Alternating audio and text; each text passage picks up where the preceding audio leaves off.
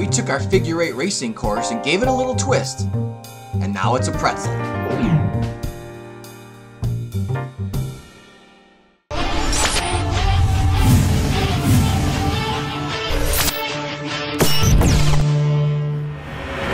Row to cross. Hello FPV tree racers! Having a place to set up pylons lets us experiment with different racing ideas. The figure eight is a classic flying pattern. However, to spice things up, we twisted the figure eight and turned it into a pretzel. A normal figure eight would have an X in the center, but we took the two center flags and made a chicane out of them. Now, let's go get 3 laps on the pretzel.